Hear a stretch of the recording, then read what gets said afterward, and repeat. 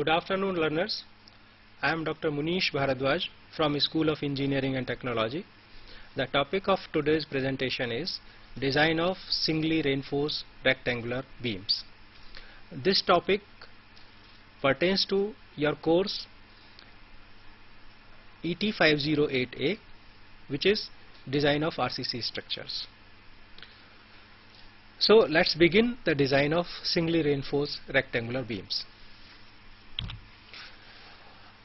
In last lecture, I told you about the design principles or the basics related to the design of flexural members, in which I told you that what is the stress strain diagram of concrete, what is the compressive force, what is the neutral axis, what is the depth of neutral axis from the extreme fiber of the section in concrete area, portion, and then I told you that you can find the depth of the rectangular portion of the stress block, and that comes out to be 0.43 XU.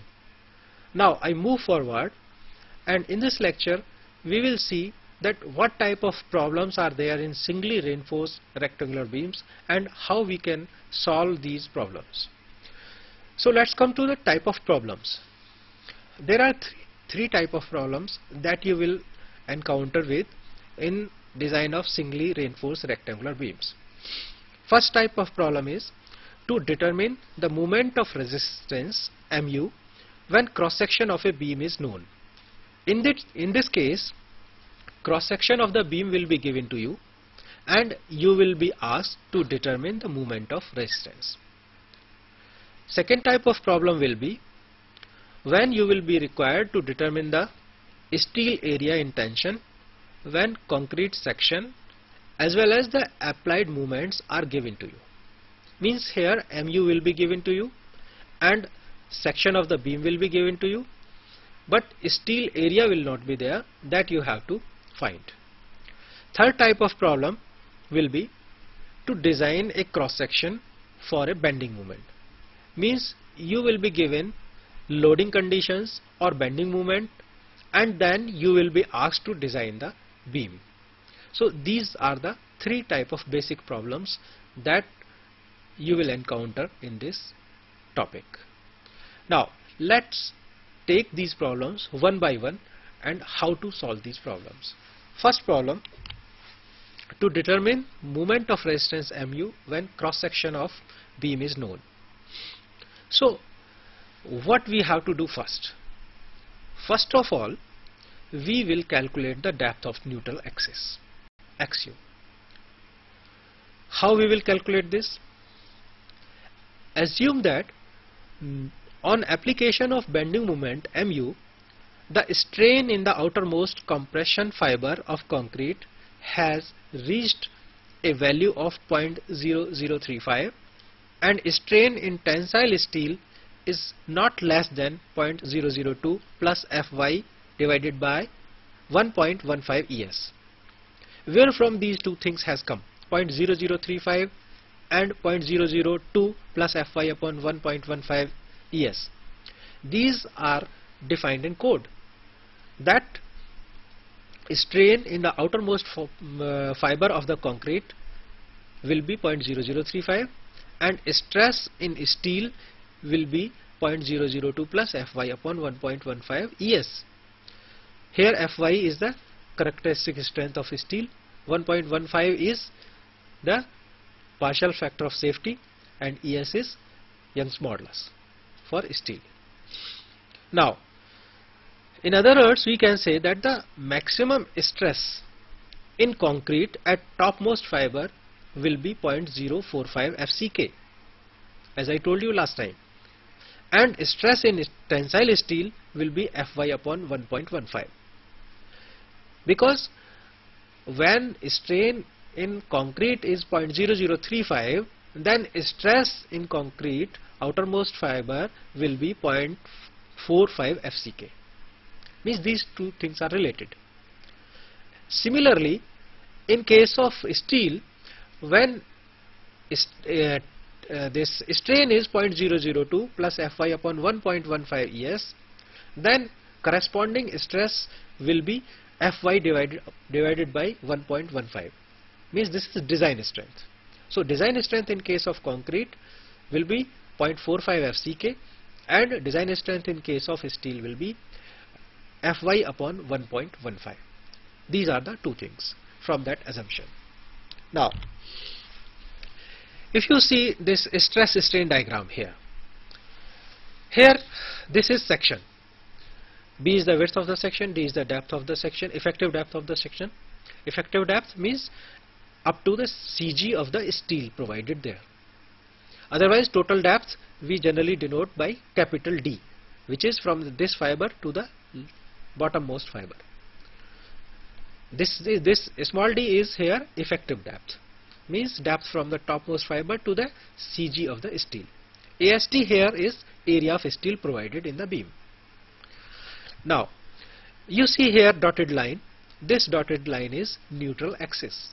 As you know, neutral axis is that axis or that line at which there is neither compression nor tension. Means strain is 0 as well as stress is 0. When there is no compression, no tension, means strain will be 0 and corresponding stress will also be 0. So you can verify this from this diagram, which is strain diagram. In this strain diagram, at this point where this dotted line is cutting it, this strain is 0. Similarly, in this stress diagram, this stress is 0. So neutral axis is where the strain and stress both are 0. Now look at this strain diagram. And in this strain diagram, at the outermost fiber of the concrete, you see here strain is 0.0035. Here at the level of steel, the strain is 0.002 plus Fy divided by 1.15 ES.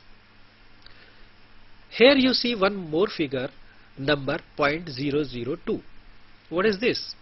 This is the strain at the level where up to which this stress block, our stress block is rectangular. This stress in this stress block, the portion up to the portion which is rectangular up to at that depth, the strain is 0.002. This has come from your stress strain diagram of the concrete. Fine. Now this is XU, means depth of neutral axis from the topmost fiber of the concrete. Now here you see these two figures, 0.43 XU and 0.57 XU. 0.43 XU is the depth up to which the stress block is rectangular, or this is a straight line. This line is a straight line. Now how you can get this 0.43 XU? This you can get from these two similar triangles. This bigger triangle where the base is 0.0035. In this triangle, this depth is XU. Another triangle is this, base is 0.002 and this depth is unknown. So if you from the similar triangles, if you try, then you can write 0.0035 divided by XU equal to 0.002 divided by this unknown depth, and if you solve this unknown depth will come out to be 0.57 XU, and this depth you can find XU minus 0.57 XU, which will be 0.43 XU. So this is about this stress strain diagram. This stress strain diagram we will use in this analysis. Now this is strain in steel, and corresponding stress in steel here is Fy divided by 1.15. This 1.15 is partial factor of safety. Now one more thing here, you see C, this is total compressive force,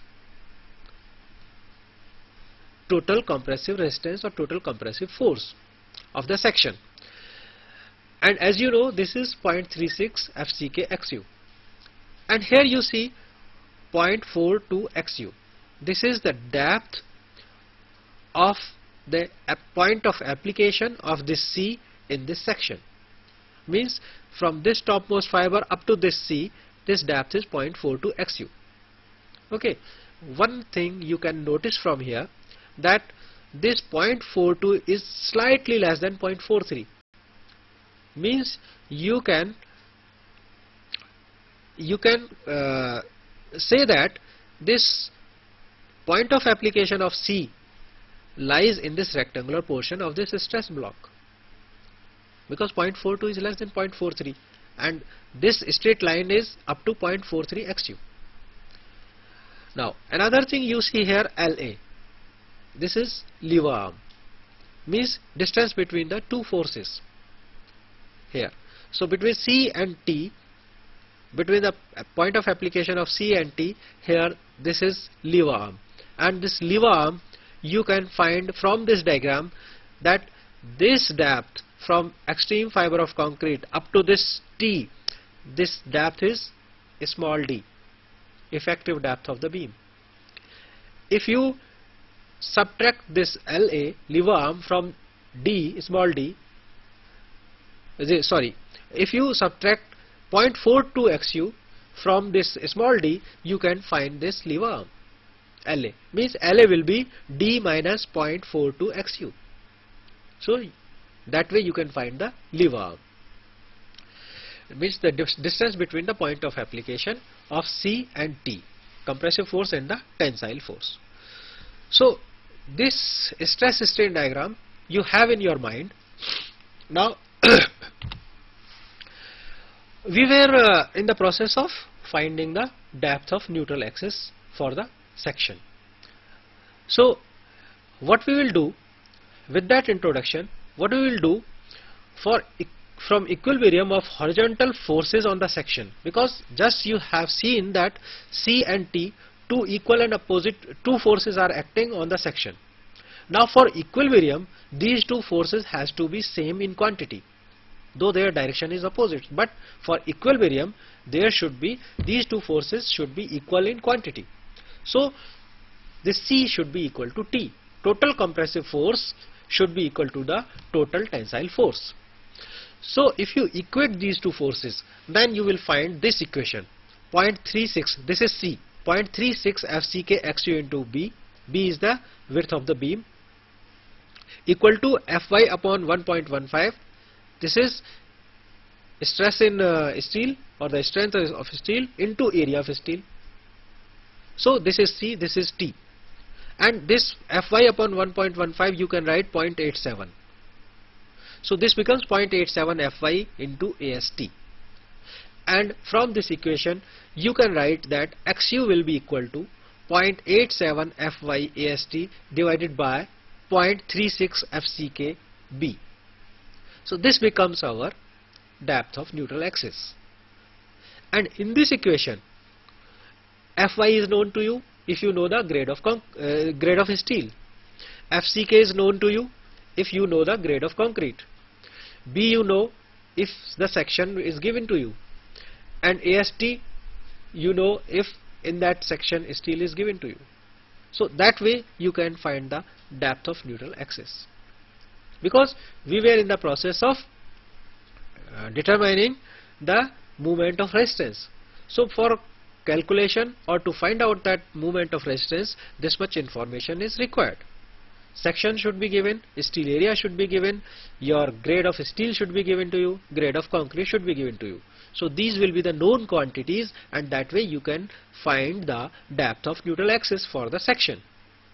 So this is XU. Now in analysis, for the analysis purpose, we can make it non-dimensional. Means if you divide this XU by D, then this will become non-dimensional here. So XU by D means you are dividing this equation, you are dividing by effective depth. So XU by D will be equal to 0.87 Fy AST divided by 0.36 FCK BD. So that way we can write our depth of neutral axis in the terms of effective depth of the section. Okay. Now there will be different cases. What different cases? That just now we have calculated the depth of neutral axis, and you know that for a section, depending upon the grade of the steel, there is always a limiting depth of neutral axis or maximum depth of neutral axis, and you know that that limiting depth of neutral axis depend upon the grade of the steel. For Fe250, Fe415, Fe500, this value XU max by D will be different. Now, so what we will do here, we will compare our depth of neutral axis that we have calculated to the limiting depth of neutral axis, and based on this comparison, we will say that whether our section is balanced or under reinforced or over reinforced. So there will be three cases. So let's take first case.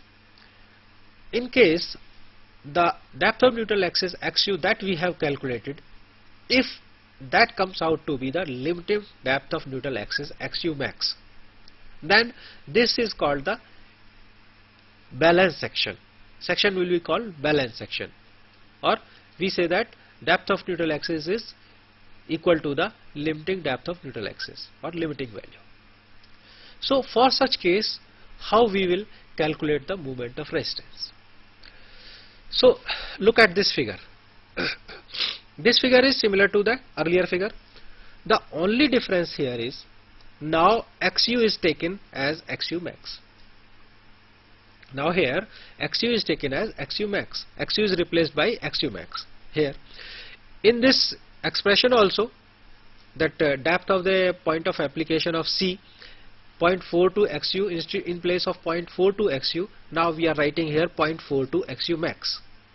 Okay, so simply we have replaced XU by XU max. Now keeping in this figure in your mind, now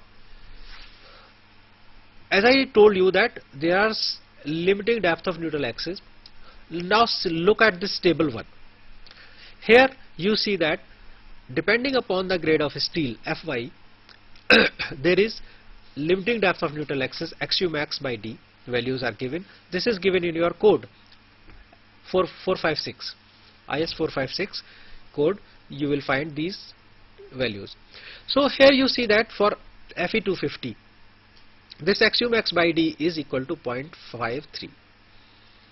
For Fe415, this value is 0.48, and for Fe500, this value is 0.46.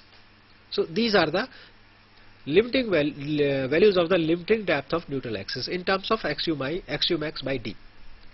Okay. So for such case, means for a balanced section, the moment of resistance we can calculate as compressive force into lever arm. Compressive force, that you know, C, this is 0.36 FCK XU into B. Here, because this is balanced section or the limiting case, XU I have replaced by XU max. So for always remember that for balanced section you will use XU max, which depends on the grade of the steel. So that XU max will be here just like this. Fe250 XU max is 0.53 in D. Okay. So this is the compressive force into lever arm. As I told you that lever arm is D minus 0.42 XU. Here also I have replaced XU by XU max. So we can write that 0.3C XU max divided by D. If we take this D out from this bracket, if you take D out, then in that case 0.36 XU max by D and 1 minus 0.42 XU max by D to BD square FCK. Okay. If you if you multiply and divide by D, then here you will find this expression. So this is our limiting moment of resistance MU. Limiting we are saying always because this is the balance section or the limiting case where the XU is equal to XU max. Now this MU limiting we can find with the help of the tensile force also. So in that case the tensile force into lever arm, and tensile force, as you know, Fy divided by 1.15 into AST, area of steel, into lever arm D minus 0.42 XU max, which you can finally write as 0.87, because this will become finally 0.87, 0.87 Fy AST into D 1 minus 0.42 XU max by D. Okay. Now if you substitute XU as XU max in our equation 1. Equation 1, what was equation 1? You just look at this. This was the depth of neutral axis here, which we found by equating the compressive force to the tensile force. So in this equation, if you replace this XU by XU max, then equation will be XU max by D will be equal to 0.87 Fy AST upon 0.36 FCK BD. Now what we want to say, this whole for this value of XU max by D in this equation, you can replace this XU max by D by this whole expression. Then in that case this will become 0.87 Fy AST into D 1 minus 0.42 0.87 Fy AST upon 0.36 FCK BD.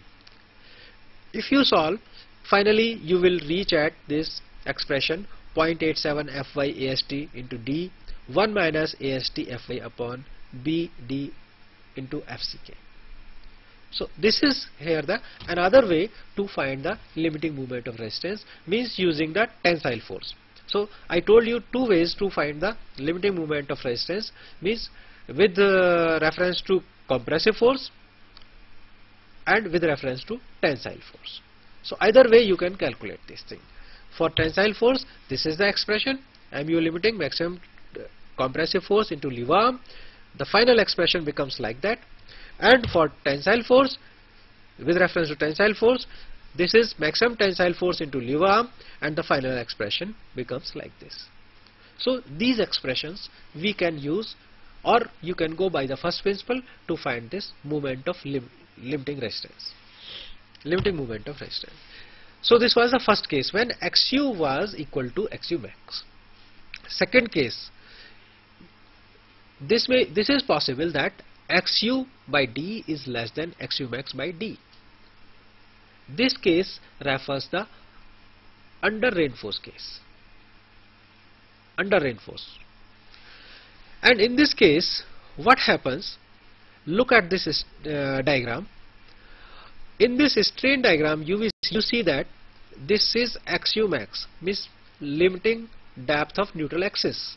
Yeah, depth of neutral axis, maximum depth of neutral axis, XU max. This is here. Okay, this is here XU max. But for this case, XU is less than XU max, under reinforced case. Then XU here, you find that this line XU means the actual depth of neutral axis lies above the maximum depth of neutral axis, because XU is less than XU max. So this is now the actual neutral axis. Whereas if this would have been the balance case, balance section, then in that case this would have been the neutral axis. So here you see the difference, that XU is less than, XU has shifted above the XU max. Means strain diagram is somewhat little bit different here, and here this value will be 0, the strain value will be 0 at a depth which is less than the XU max. Now for such case, what we will do, moment of resistance MU will be less than MU limiting, because here the XU is less than XU max, and this can be calculated as compressive force into lever arm. That formula will remain same, C into LA. And C here, as you know, 0.36 FCK XU in B into d minus 0.42 XU. This is lever arm. Now here we will be putting the actual depth of neutral axis that we have calculated by equating the two forces C equal to T. By doing C equal to T, whatever value we get for XU, that we will put in this case. Whereas in balance section, if you remember what I told you, that we will put in place of XU, we will put XU max. So here this XU is less than XU max, so certainly this moment of resistance will be less than the limiting moment of resistance. And if you substitute the value of XU by D from equation 1, then you will find that XU, this MU will be equal to 0.36 FCK XU BD 1 minus 0.42, and this value which we have replaced for this. And finally, if you solve, this will come out to be 0.36 XU by D 1 minus AST FY BD FCK into BD square into FCK. So this is the expression when the section is under reinforced section. Here also we can find this moment of resistance with reference to tensile force. Again we will do this tensile force into lever arm. As you can see here, T into LA, and T is Fy upon 1.15 AST D minus 0.42 XU. This is lever arm. Here also we will put the actual depth of neutral axis XU. So this becomes, expression becomes 0.87 Fy AST into D 1 minus 0.42 XU by D. If you substitute value for this neutral axis from equation 1, then finally you will reach at this expression MU equal to 0.87 Fy AST D 1 minus AST Fy BD FCK. So this is movement of resistance for a under reinforced section. Now let's take the third case. Third case is that the value of neutral axis that you calculated, this may be greater than XU max. There may be some cases. Means this can occur when your section is over reinforced. Means you have provided more reinforcement than the required, more than the balance section case. Means over reinforced section means here you are providing more reinforcement than the balance section case. So this section is called over reinforced section. And in this case what happens, that if we take it, or if we calculate the moment of resistance for such section, then what happens, this section maybe should be changed. This we do not require in our design, we do not require such type of cases.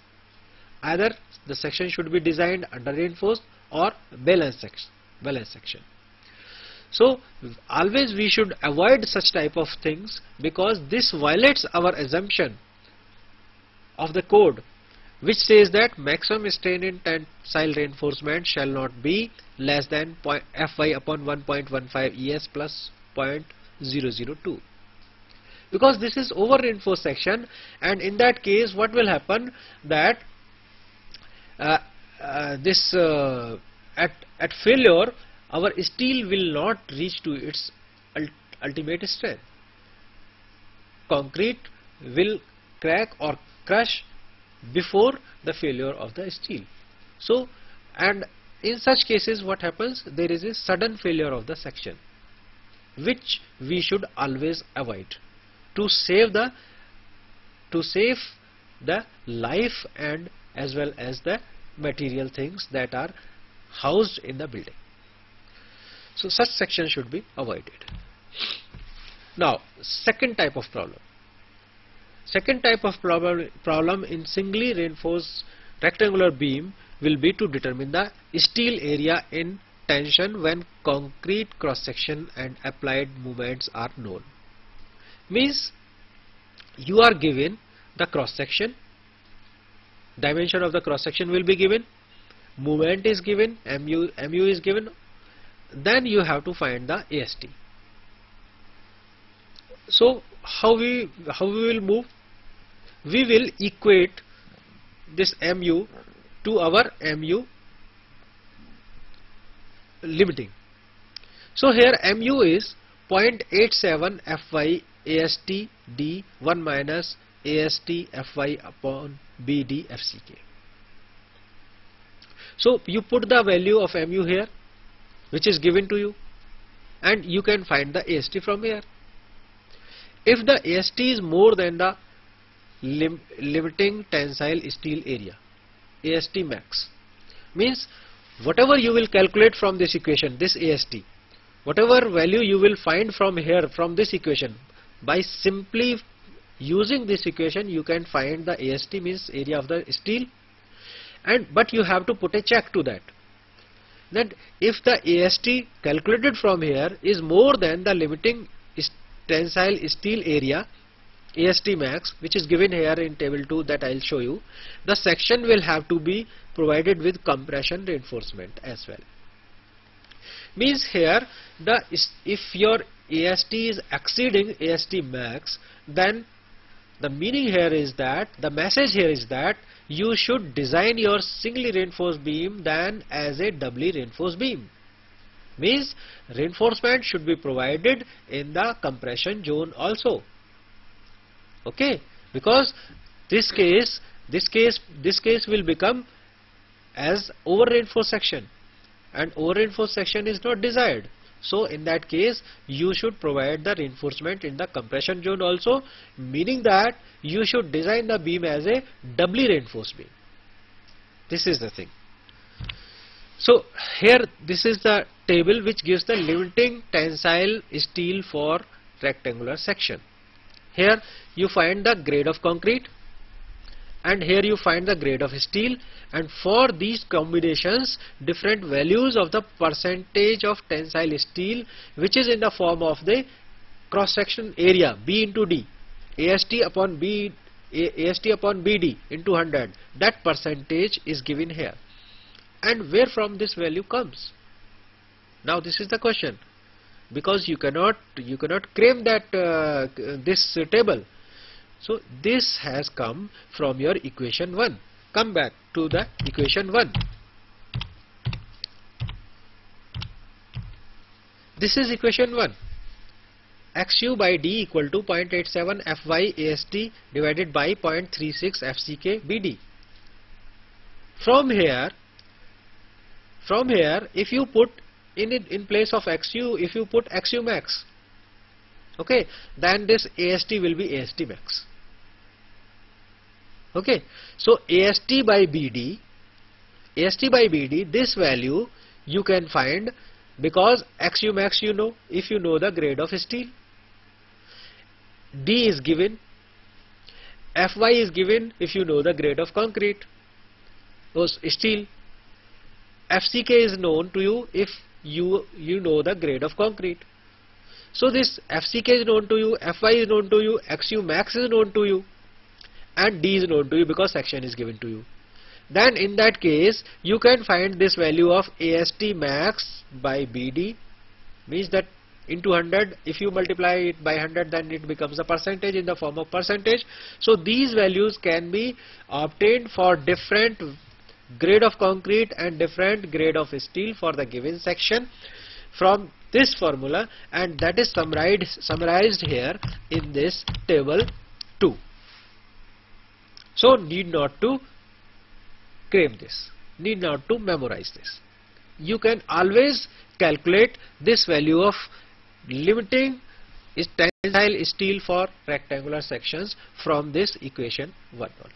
Means that equation which is meant for the calculating your depth of neutral axis, which you did by equating the compressive and the tensile forces.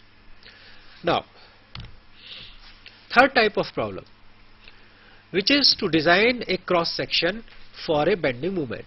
Means bending moment is given to you, either the bending moment directly will be given to you or loading will be given to you. You can find the bending moment from the formula that you know. So for this type of problem, what we do, for analysis architectural drawings are required to determine the support condition, length and applied load, etc. Means you have to begin with the scratch, because this is the design problem, total full design problem. So you have to calculate the loads and the support conditions, that what type of loads are there, what type of support conditions are there, what are the effective length of the members. So for that you need the architectural drawings. From architectural drawings you will calculate the effective length, support conditions you will know from there, and you can calculate the loads, dead loads, and by knowing that for what purpose the building is meant, then you can be aware of the live loads also. So all type of loads, support conditions and the length of the members you can calculate, or you can know from the architectural drawings. So architectural drawings will be required, if not given in the form of in the question. But in your exams this is not needed. You will be given the effective length or the total length of the member and the loads. So that way you can calculate the bending moment and then move forward. You can move forward for the design of the section. Second thing, if you have known these things, then for designing a given bending moment means determination of its depth, breadth and the reinforcement. Means design kya hoga? What will be the design? Design means that you have to calculate this, you have to give the section, then reinforcement and of course the detailing also of the reinforcement. So that will be the part of your design. Now because you have to start from the sketch, so some thumb rules or general rules will be required for this. Because for calculation of loads you should know some sections, because without knowing the section, size of the section, you cannot calculate the dead loads. So you have to assume some things in advance. So there are some general rules, fundamental rules or thumb rules are there to get the approximate sizes of different members. So here first thing that we want to know is the effective length, that how to get the effective length. So code says that for a simply supported beam the effective span is equal to the center to center distance between the supports or clear span plus effective depth of the beam, whichever is less. So in these two cases, whichever is less, that we will take as the effective length. For a continuous beam, code says that if the width of the support is less than 1/12 of the clear span, the effective span will be as in case 1, that I told you just now.